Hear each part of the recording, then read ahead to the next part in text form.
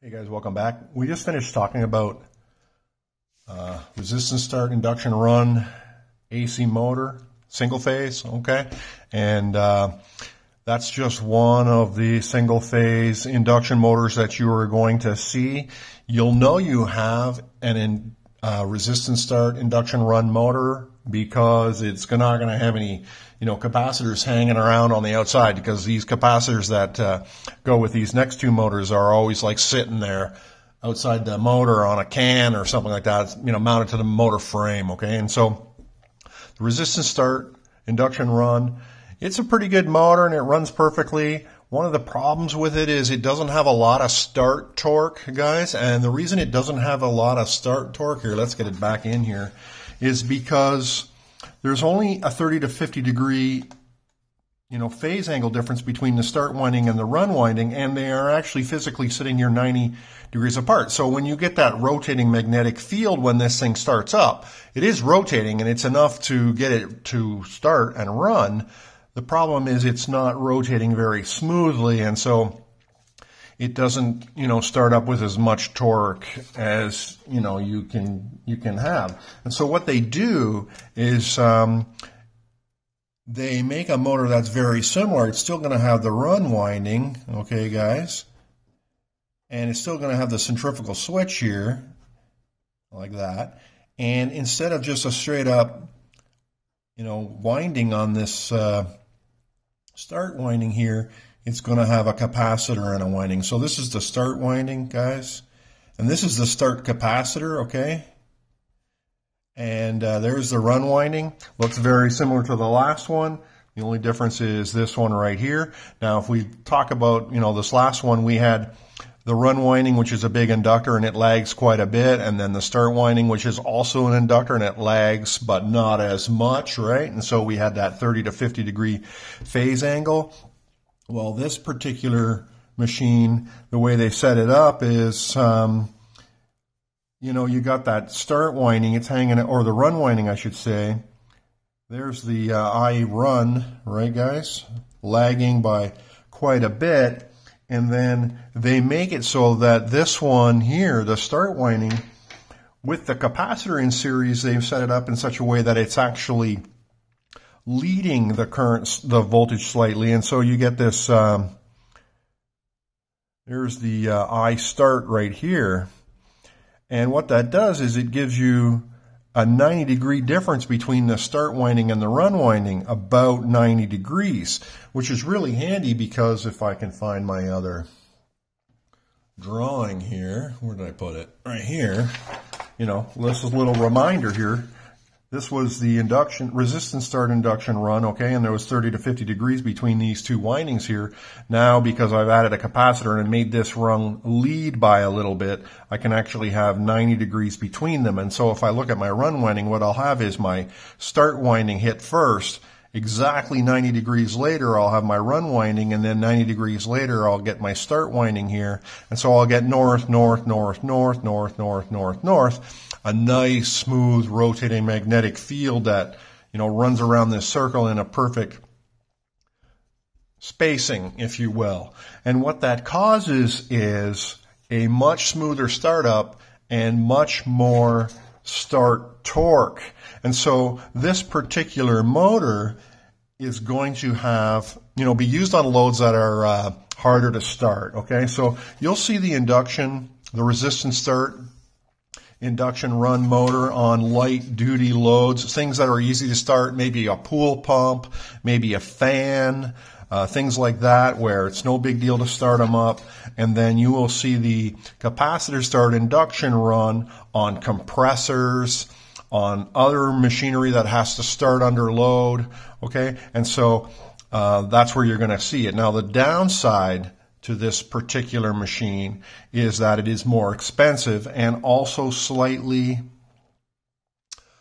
less reliable. It's got one more component in there, okay? It's got a capacitor in there, and if you know anything about motors, this capacitor can be a problem. It, can blow and do other things and cause problems. So a little bit less reliable, but a lot more start torque. And by the way, guys, all this stuff is in the in the book, right, guys? So if you're looking at Unit 5 Handout 2, there's my capacitor start induction run motor. You can see the capacitor hanging around on the side here. And you can also see that same drawing that I drew there that shows the relationship between the run winding and the start winding currents, okay, guys? And so more torque. That's what you're going to get with this bad boy right there. Now, there's one more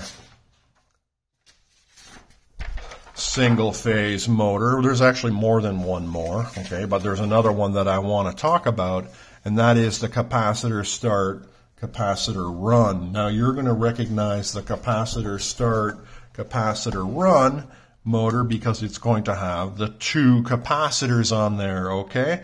Now, the thing about the capacitor start, capacitor run is I'm going to draw a drawing here of it. And by the way, guys, the notes here, it says same as above, okay, but the start winding remains in the circuit at all times. In other words, there's no centrifugal switch required. That's true, but there are, you know, guys, there's as many motor configurations out there. You know, I can't possibly list them all, okay? And so this capacitor start, capacitor run, you're going to find them with centrifugal switches, without centrifugal switches. So don't be surprised if you see one with a centrifugal switch. In fact, in my experience, most of them do have it. I'm going to make a drawing here, guys, of the capacitor start, a typical capacitor start, capacitor run. Okay, so we're going to have the run winding here. We're going to have our start capacitor here, and we're going to have our start winding here, just like this one. Okay, this is our capacitor start induction run. But most capacitors start will have the centrifugal switch in there, and then there's our run capacitor, guys, and it's sitting in here like this, okay? And what's going to happen is it's going to start up, guys, with both these capacitors in there, and that will be optimized so that this thing starts up with maximum amount of torque. And then the centrifugal switch here, guys, is going to open up at some point and take this guy out, and it's going to be just running here. I don't know how I labeled this before, but this is the run cap. I think I said that wrong earlier. This is the start cap. This is the start winding, okay? This is the run winding, okay?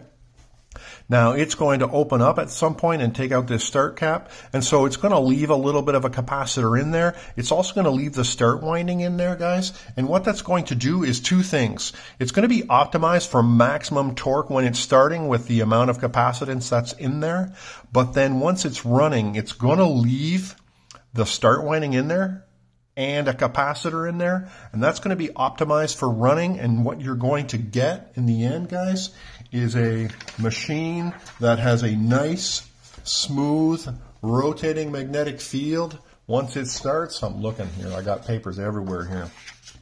Okay, so we're back to this drawing here, and because my start winding is staying in the circuit, guys, I'm going to have this nice, smooth, rotating magnetic field at all times. It's not going to start to oscillate, because don't forget, this motor here, the one with the capacitor start, this is in the circuit when it's starting up, but once it's running and this switch is open, all I'm left with is the run winding, which is an oscillating magnetic field, okay, which is great. But wouldn't it be great if we could have this the start winding in there all the time and rotating all the time?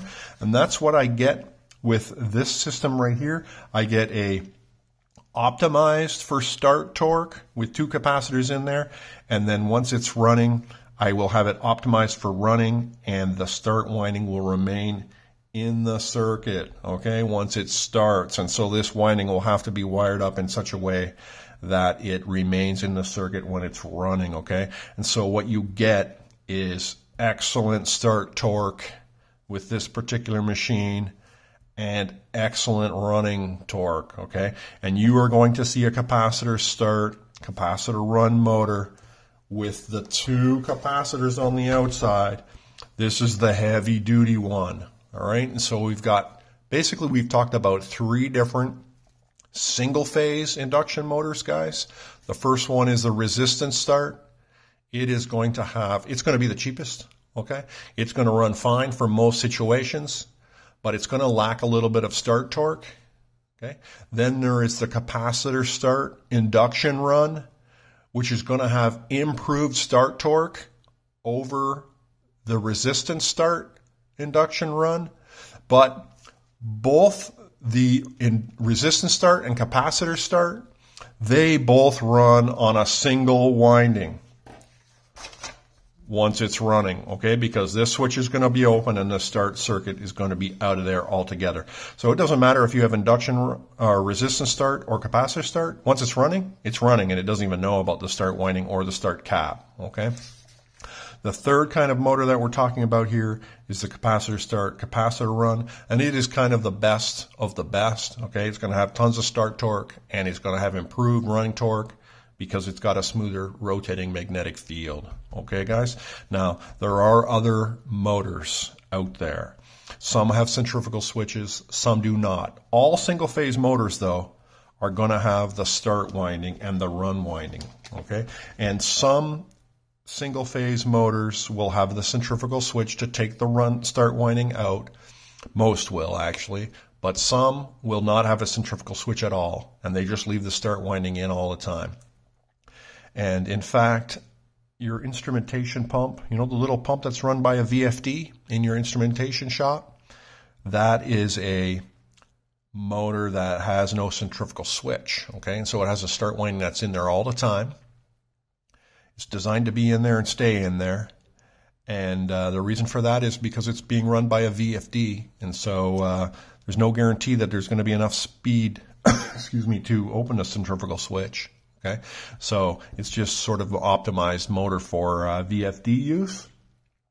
So I don't want you to think that the three main types of AC single-phase motor that we've talked about are the only three that you're going to be seeing out there. Okay, you're going to see all kinds of different configurations, but those are the three main ones, and those are the three that I wanted to talk about. Now, we're going to have another video talking about just troubleshooting AC motors, okay, and you should come back for that. Okay, guys?